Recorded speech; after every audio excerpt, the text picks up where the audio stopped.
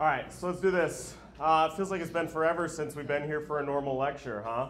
I don't know what kind of witchcraft y'all pulling last week, but that was ridiculous on Friday. I can't even tell you how strange that is. First of all, to even have snow where I live, never mind to let it stick, never mind to have it be in April. But also, I have a truck specifically to drive in the snow because we go skiing every weekend. And it just so happened to be the one day that my husband is out of town with our truck on a work trip. So, anyways, I know everybody's super bummed out that we couldn't start in on this new unit on Friday, but that's what we'll be doing here today, all right? What we're going to be doing is taking a lot of time to talk about the structure of individual atoms. We talked last unit about the structures of molecules, these compounds that we get when we stick atoms together.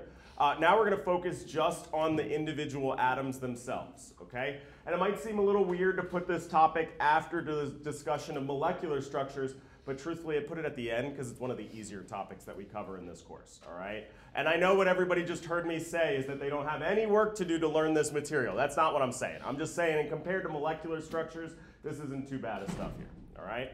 So we're talking about the structure of individual atoms, and this was something that piqued chemists' curiosity pretty early on.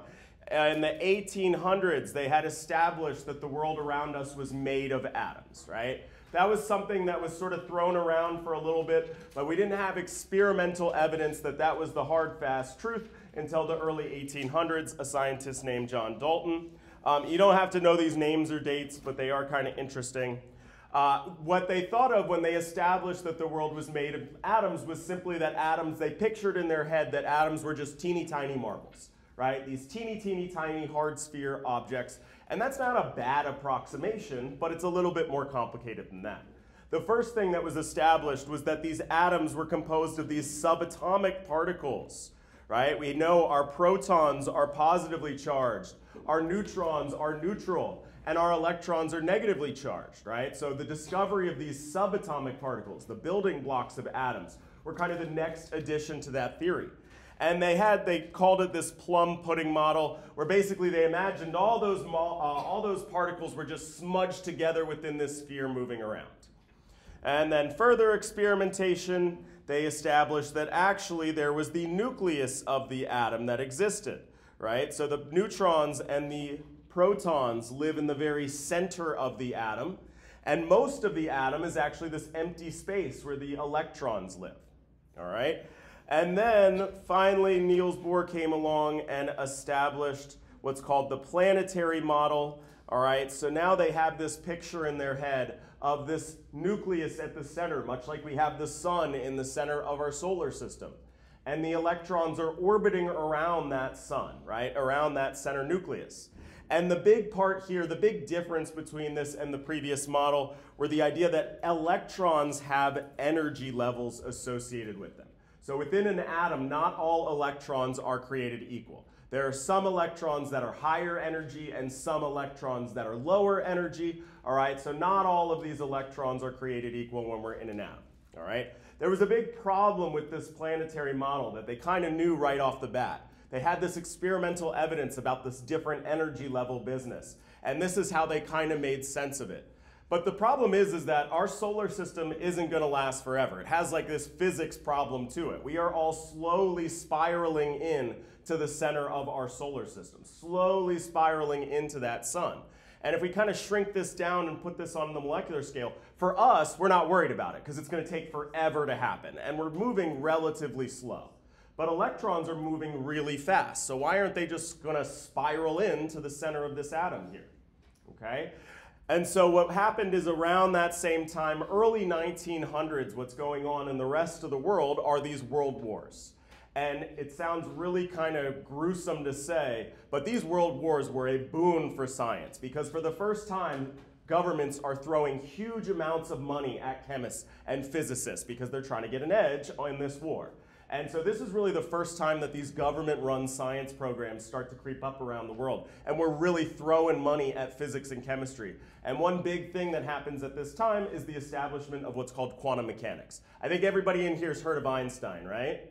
What's Einstein's claim to fame, along with another group of scientists around that same time, is the establishment of quantum physics, okay? Quantum physics we're not going to do here in this class because it is a next level of math. This math that you've been learning in your calculus class, all using this XYZ coordinate system, that's a specific type of math.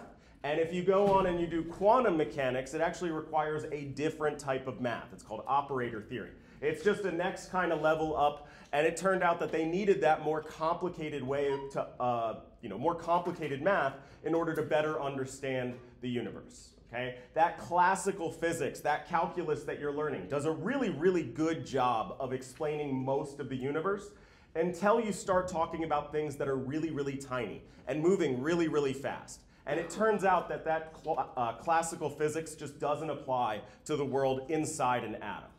A really simple example would be if I were to chuck this pencil across the room and hit that back wall. There'd be no way for me to get this pencil from here to there without it crossing through the middle of the room, right?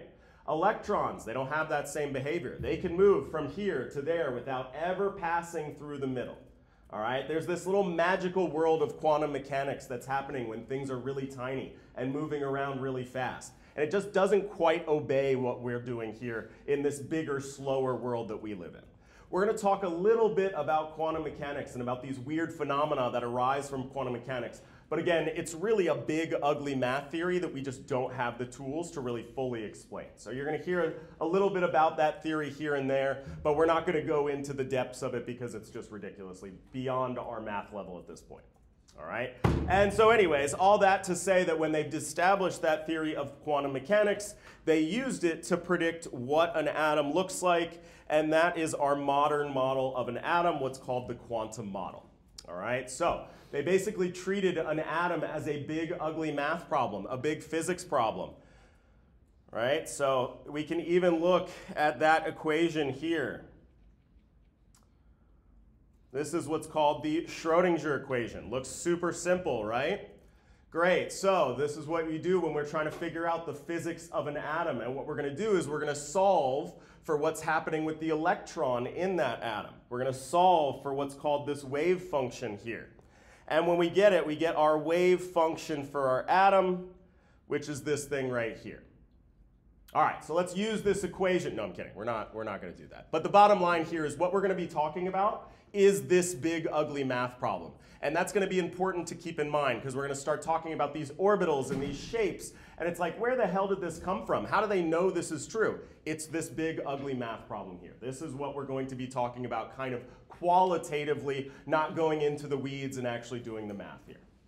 All right, so the quantum mechanical model of an atom.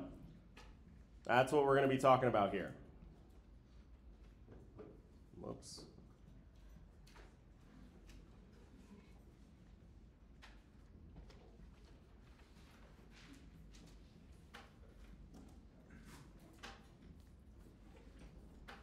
All right, so first of all, the nucleus of that atom is the boring part, where the protons and the neutrons live. All right, so first of all, we've kind of talked about this at the beginning. Now let's go back and revisit here. We talked about how we have a nucleus of our atom. This is where all of the mass of the atom lives.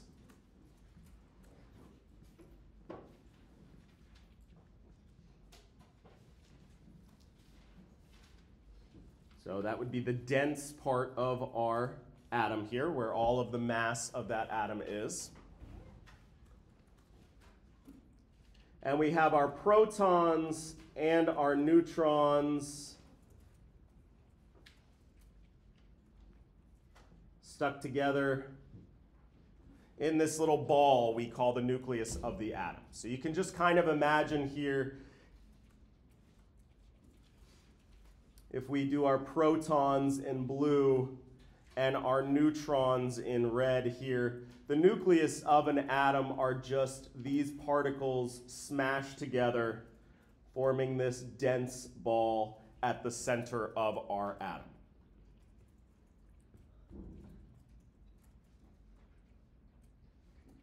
The electrons, they live on the outside of the nucleus. And it turns out that these electrons have their own structure to them. We talked about how they have their own energy levels, right? These energy levels are going to correspond to different structures of those electrons. Okay, so outside the nucleus,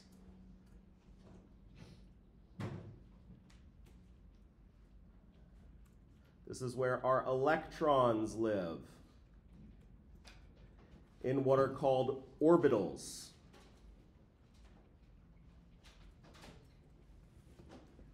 And we're going to talk about these orbitals. These orbitals are what that big ugly math function told us here. All right, how we can think about an orbital more simply is like an electron cage. So it's like this little cage where these electrons are trapped in.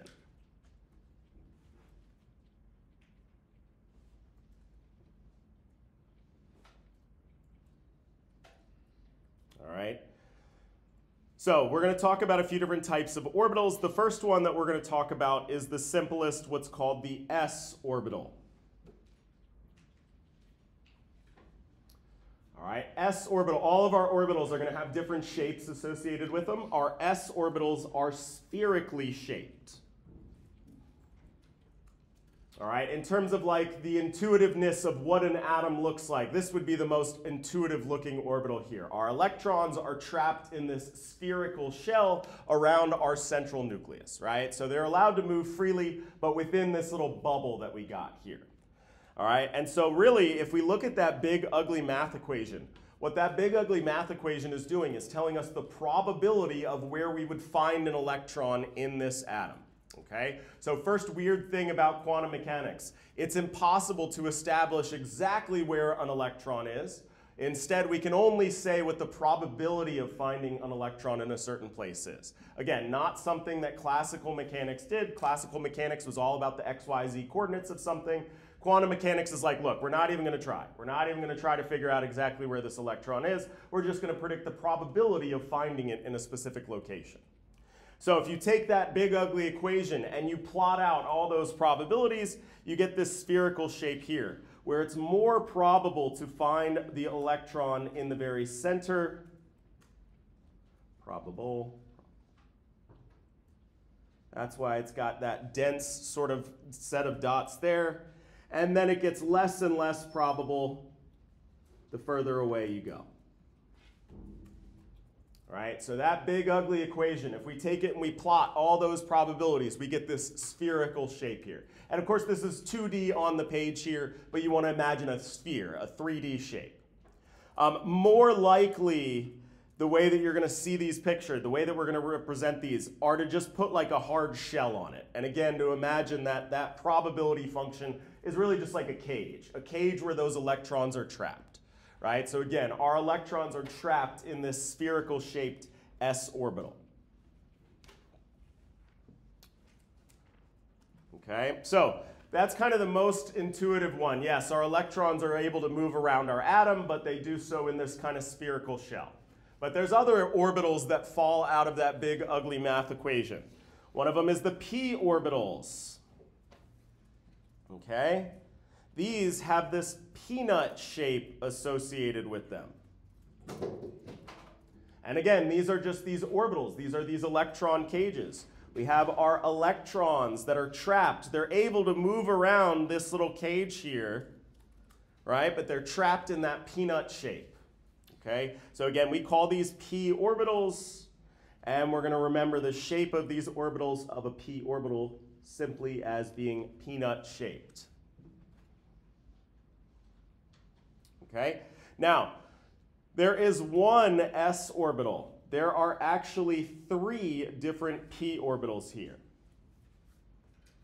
We call them px, py, and pz. You just got to remember that there are 3 of them. If you look at them, they all have the exact same shape. They're all still peanut-shaped orbitals.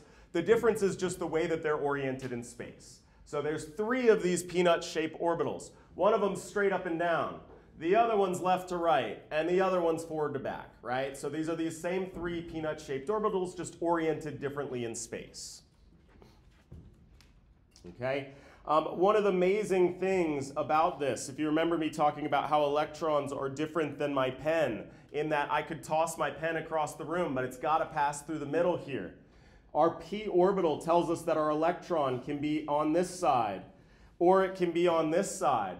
But there is 0 probability of finding it in the middle here. So somehow electrons are able to magically transport from one side of this orbital to the other without ever passing through that middle point there. All right, again, one of the weird ways in which the quantum world does not behave the same as our classical world that we're used to living in.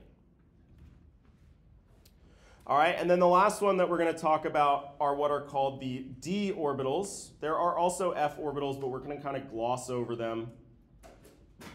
All right, these d orbitals, just like our s and our p orbitals, they have their own distinct shape to them. To make it easy to remember, we call these daisy-shaped. All right, if we look here, it's kind of like two p orbitals crisscrossed. All right, here's our daisy shape. And again, this is just another electron cage. We have our electrons, they're zipping around our molecule. They're able to go freely between these four orbitals here, or these four lobes here, but they're stuck in that electron cage. All right, so according to that math equation, electrons can live in one of three different types of orbitals. All right, these spherical-shaped s orbitals, the peanut-shaped p orbitals, or the daisy-shaped d orbitals. Okay, much like our p orbitals, there's more than one of these d orbitals here. There's actually 5 of them. All right, and they all have this daisy shape except for this one oddball here, which has that peanut shape. But then there's this donut around the outside. So most of our d orbitals are daisy-shaped, except for the one random one with a donut. And where did this come from? What brilliant dude came up with the donut idea? Well, again, it's the result of that math problem, right? This is a physics problem where they solved for that missing variable, and they got an equation where then they plotted it, and it looked like a frickin' peanut with a donut around it. Nobody came up with this, right, except for the math. This is where this comes from here. We're just kind of putting these clever names to it like daisy and donut to help us remember what that big ugly math equation was saying. All right, so to summarize here, we got these orbitals. Our orbitals are like electron cages, and we got 3 different kinds. We got our s orbital, which is spherical shaped. And there's only one of them. We got our p orbitals, which are peanut shaped. And we got 3 of those.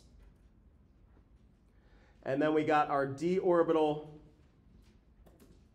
These are daisy or donut shaped, and there are 5 of them. All right, this is what we need to remember about these orbitals here. Their shape as well as how many of them we have. Okay, we could just put down, we have our F, just for completeness here. These are complicated. We'll note that there are 7 of them. You can see that we have increasing odd numbers here. These are only found in the very large atoms. All right, so these are only orbitals that are found in the largest elements, the ones in the last 2 rows of our periodic table, which are very rare. We very rarely talk about those elements to begin with.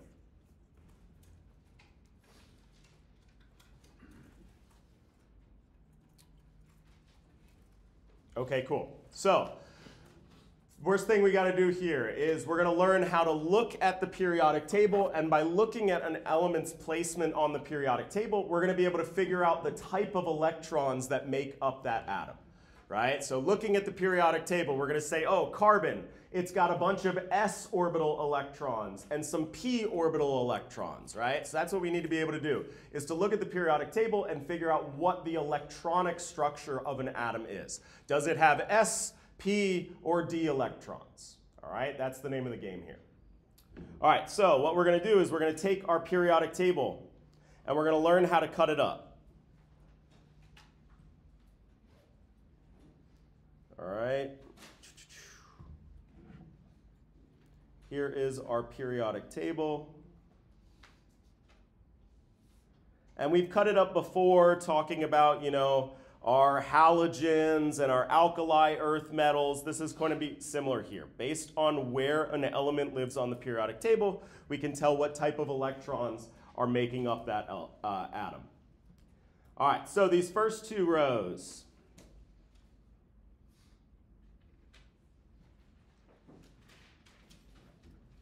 This is what we call the S block.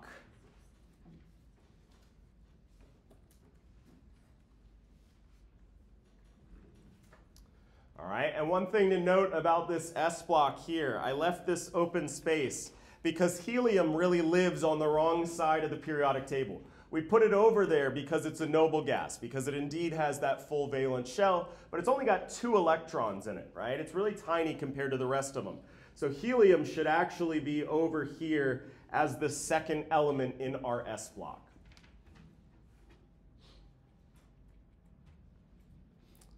All right, over here on this side of the periodic table, this is what we call the P block.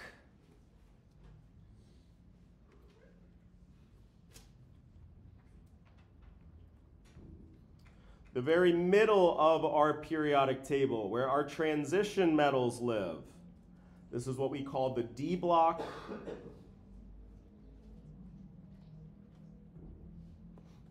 All right, and then lastly, the ones that we're not really going to talk very much about, but just for the sake of completeness, this one down here, this is our F block.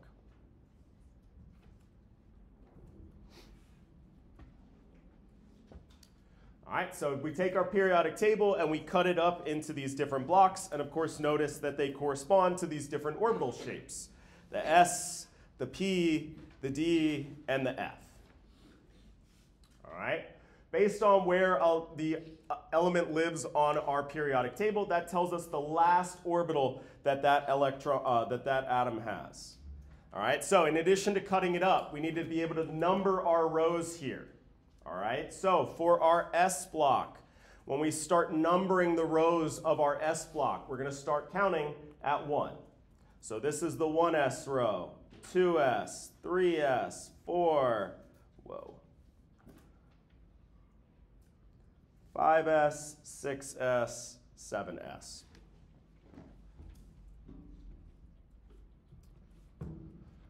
All right, so for our S block, when we were counting, we started at 1. We're going to do the same thing for our P block, except for we're going to start counting at 2. So this is the 2P row, 3P, 4P, 5P, 6P, and that last one would be the 7P. All right, so S we start at 1, P we start at 2. If we move on to the D, what do we think we're going to start at? 3. So the first row here in our D block is what's called the 3D row. So for our D block, we're starting to number at 3, then 4, 5, 6. And then lastly, what do you think for the F block? 4.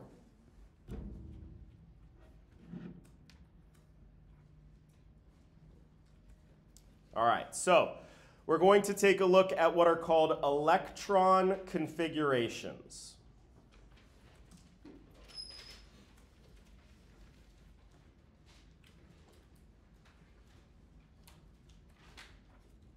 All right, our electron configurations are a list of all electrons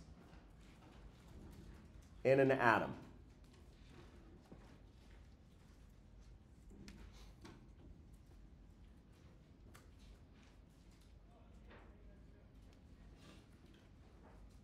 We got this list of all the different electrons in an atom. That's what we call the electron configuration of that atom. And again, the first thing we had to do is cut up our periodic table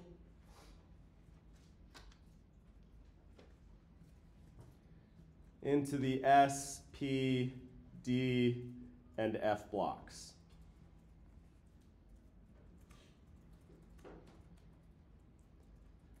Then we went in and we numbered our rows. For S, we started at 1. For P, we started at 2. For D, we started at 3. And for F, we started at 4.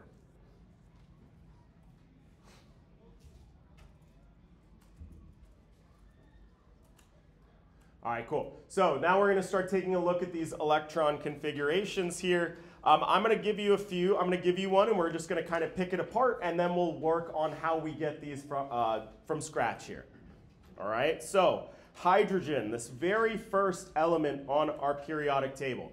If I'm holding a neutral hydrogen atom in my hands with its 1 proton, how many electrons am I holding if it's a neutral atom? Just 1, right? So our hydrogen atom, its electron configuration it's in this S block, right? So it's got an S electron, and it's only got 1 of them, all right? And since it's in the first row, we call it a 1s electron. Okay, so this is our electron configuration for a hydrogen atom. So let's make sure, let's pick this apart here. So again, the S corresponds to our orbital shape, that spherical shaped cage where that electron lives. The superscript is the number of electrons in that orbital.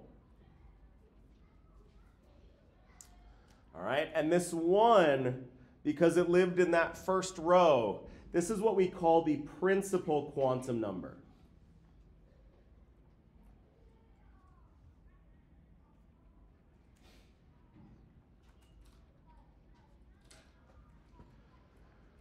All right, there are 1s orbitals. There are also 2s orbitals and 3s orbitals. They differ by that principal quantum number. All right, so what is that principal quantum number?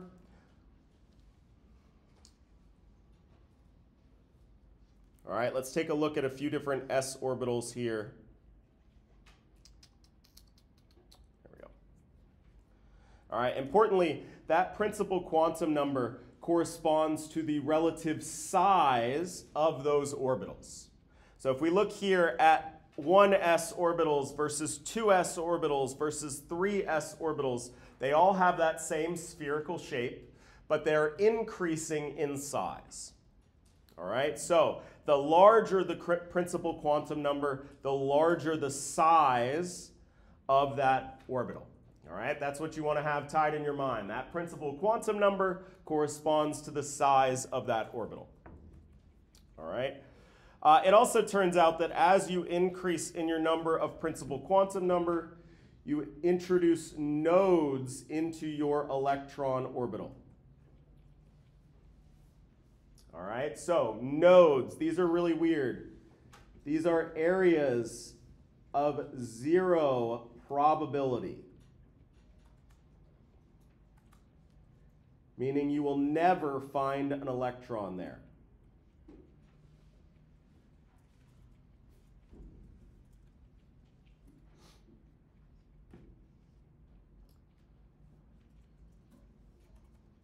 Okay, and so for each increasing principal quantum number, you introduce a new node. This is an area of 0 probability. And again, this just corresponds to the magic of an electron, the idea that it can sit here in the middle, or it can move to that outer area without ever passing through that node there, right? So these nodes are just these introductions of these these like teleporting areas of these electrons.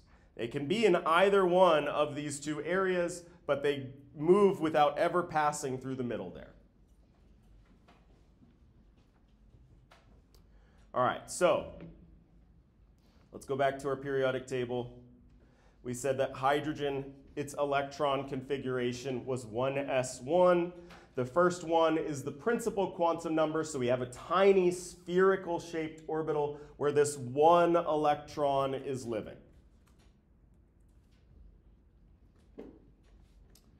All right, so now we're going to move over to helium.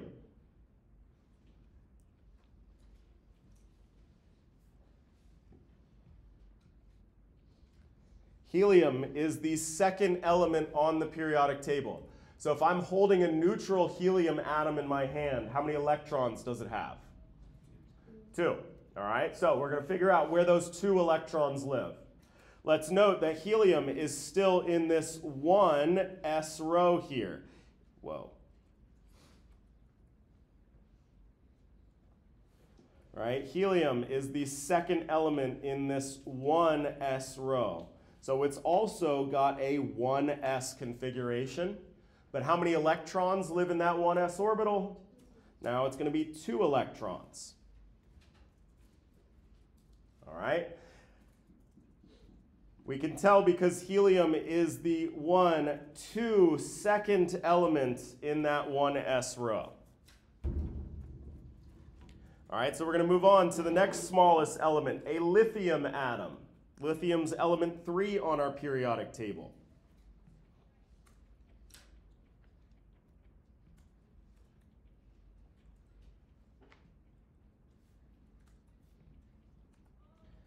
Lithium lives in that S block, right? But it's in the 2 row here. All right, so where an element is on the periodic table tells you what the last orbital that in its electron configuration. So lithium is the first element of the 2s row. So the last orbital in its electron configuration is 2s1. All right?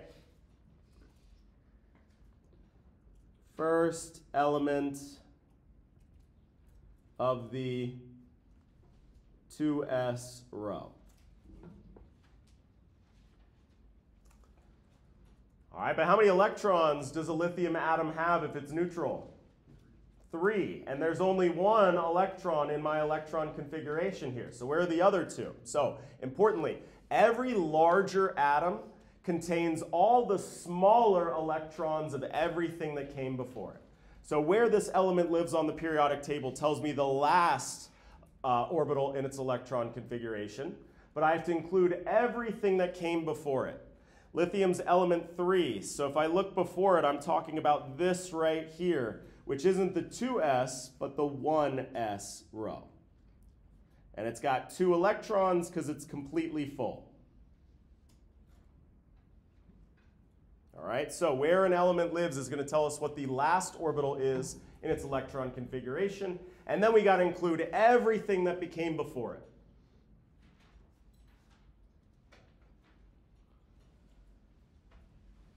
All right, so we number our rows, our element's position.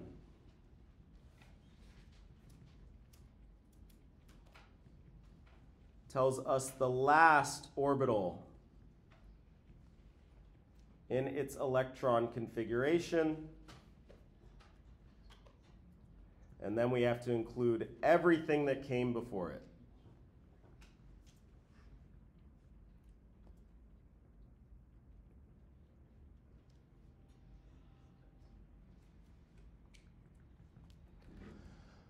All right, so this might seem a little puzzling at first. I promise once we do a few examples here, you'll get the hang of it. It's not too bad. It's just a little bit weird of a process here. We're going to find our element on our periodic table. Based on its position, we know what the last orbital in its electron configuration is, and then we include everything that came before it. So let's just go through that process for a few examples here. All right, so we did lithium. Let's do the next 2 elements in line here. Let's do beryllium and let's do boron.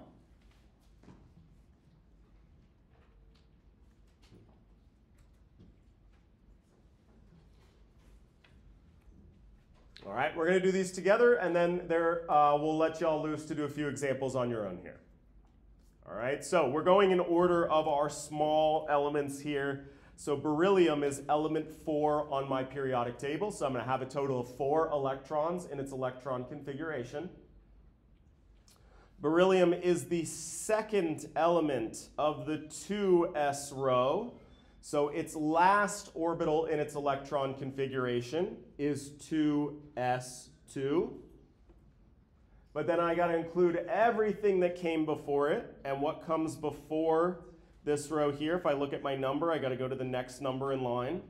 That would be my 1s row. So beryllium's electron configuration is 1s2, 2s2, a total of 4 electrons.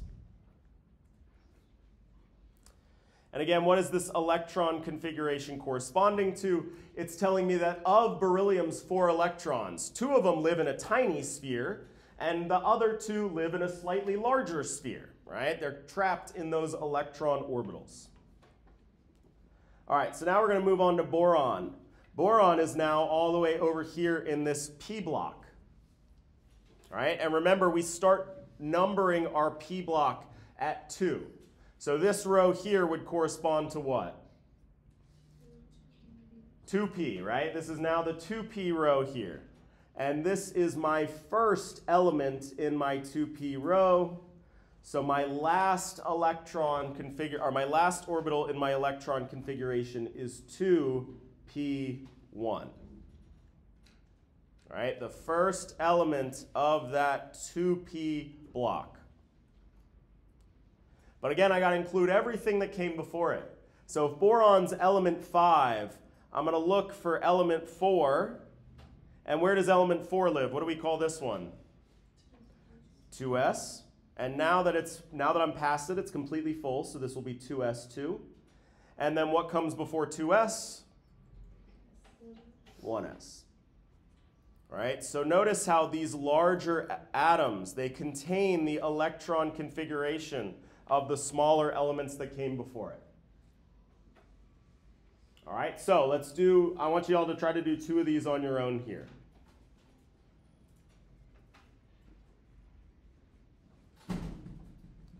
Let's do oxygen and magnesium.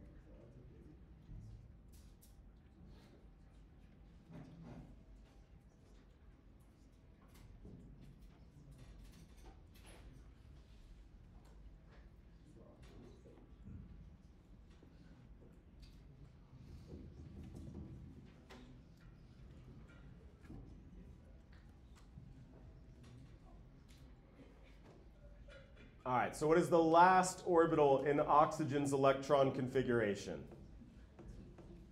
2p, right? Because oxygen lives over here in the 2p row. And how many electrons are in that 2p orbital? 4, because it's the 4th element in that 2p row. But then I got to include everything that came before it. So what's right in front of 2p? 2s, right? Look at your atomic numbers. This is element 5, so I need to look where element 4 lives. This is the 2s row. And it's full, so it's 2s2. And then lastly, before that is my 1s. All right. Magnesium, what's going to be the last orbital in its electron configuration? Not 2s, 3s, because now we're all the way in the third row of our s block. So now we have 3s. And how many electrons live in that 3s orbital? 2, because it's the second element in that block. So 3s. And then I got to include everything that came before it. So what's right in front of 3s?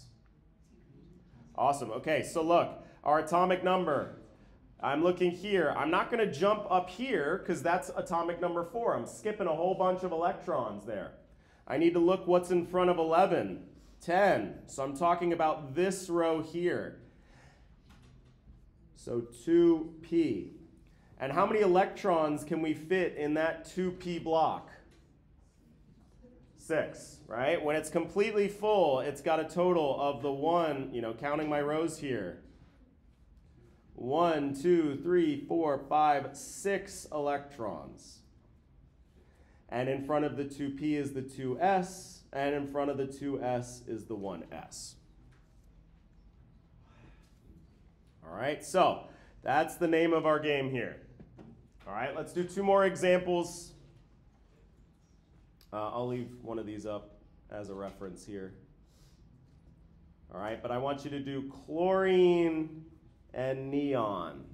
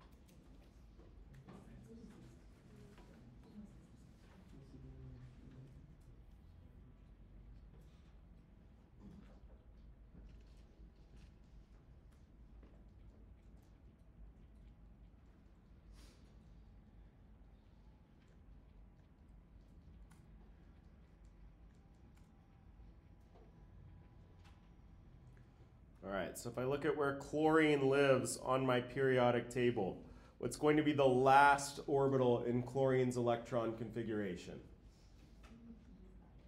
It's in the third row of the p block, so the last orbital in chlorine's electron configuration is going to be 3p. And how many electrons live in that 3p orbital? 5, because it is the 5th column of that 3p row. But now I got to include everything that came before that 3p row as well. So what's right in front of 3p? The 3s, right? So if we look, here's my 3p row, starts at element 13, so I need to jump back to element 12. That's my 3s row. And what comes before 3s? The 2p, right? So again, looking at atomic number, it's tempting to jump up here, but we're missing this whole row here. So 2p, and there can be 6 electrons in that 2p orbital. In front of that is 2s, and in front of that is 1s. All right, so Again, based on where the element lives on our periodic table, neon. That tells us the last orbital in neon's electron configuration is 2p. And since it's the last element in that 2p row, it's got 6 electrons. And then everything that came before that would be the 2s and then finally the 1s. All right, so here are our electron configurations.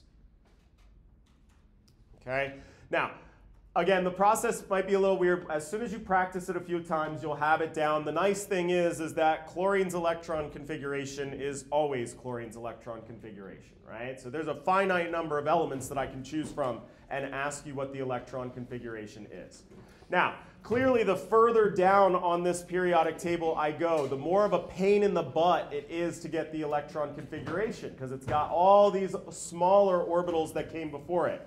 So next time, what we'll start out with is what's called the noble gas abbreviation, where I can sort of take chlorine's electron configuration and I can say, look, this part right here matches that of the next smallest noble gas, neon. So I can abbreviate chlorine's electron configuration using neons followed by these other orbitals you got to fill in. All right, so that's what we'll pick up with next time, is how to do these abbreviated electron configurations.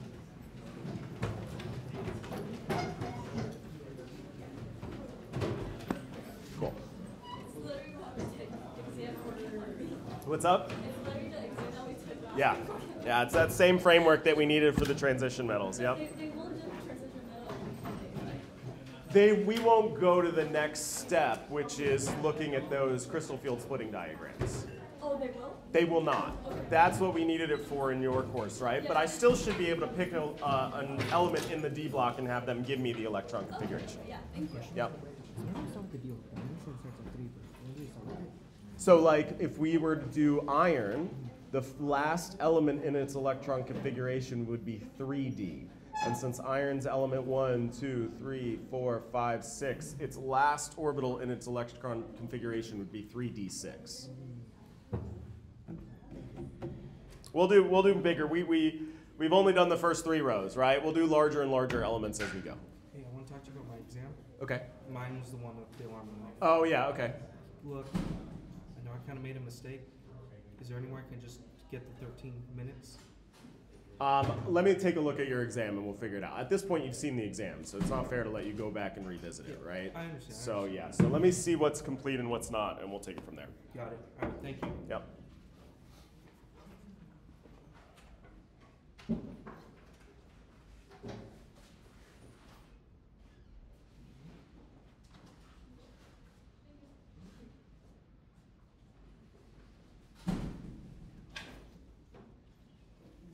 New sweater? Is that a new jacket? It's not, but it's not my favorite, so I don't wear it very often. How was your weekend? It was good.